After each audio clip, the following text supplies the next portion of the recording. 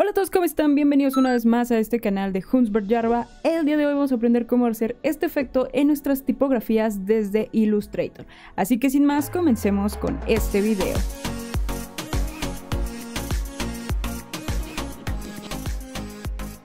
Pues bien, me he adelantado un poquito en lo que tenemos que tener. Vamos a tener aquí nuestro fondo con un color oscuro, que es este mismo, y vamos a ocupar un color más claro, que es este que tengo aquí en muestra, y nuestro texto que queremos utilizar. Vamos a colocar nuestro texto por encima de nuestro fondo. Vamos a presionar la tecla I para seleccionar el color más claro y que se pinte nuestro texto.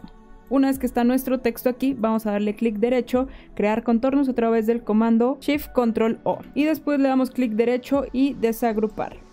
Vamos a tener cada una de las letras por separado. Una vez que estamos en esto, vamos a arrancar con nuestro efecto de degradado. Y en este caso, como nuestra tipografía tiene ciertos espacios donde son rectangulares, pues vamos a ocupar la herramienta de rectángulo para hacer rectángulos y hacer el efecto del degradado. Seleccionar el cuadradito que acabamos de hacer aquí, que marca como el asta de nuestra letra K, vamos a ir a la herramienta de degradado, vamos a darle un clic aquí, vamos a seleccionar el primer color, vamos a ir al cuentagotas y vamos a seleccionar el color más oscuro que tenemos aquí en nuestra muestra, vamos al otro color y vamos a seleccionar también ese mismo color, pero en esta punta o en esta muestra vamos a bajar la opacidad a 0 para que se vea así en transparencia. Vamos a regresar a este lado y como ven se hace esta flechita o este símbolo como de rotación. Ustedes pueden girar aquí su degradado para que le dé el efecto que ustedes necesitan o que ustedes quieran. Entonces yo lo voy a tener en este caso aquí.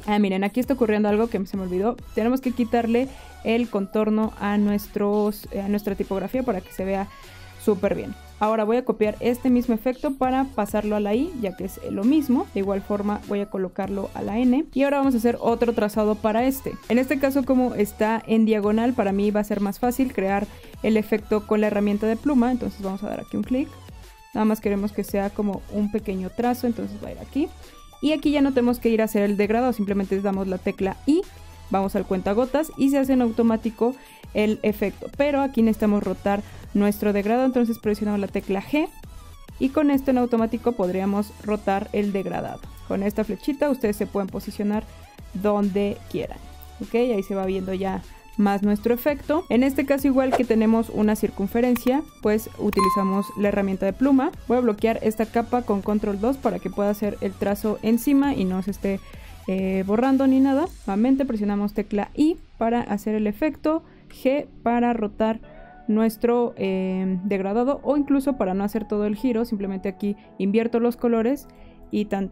Siguen así haciendo todos los trazados de su tipografía, de lo que ustedes necesitan, hasta donde esté el efecto que ustedes quieran llegar.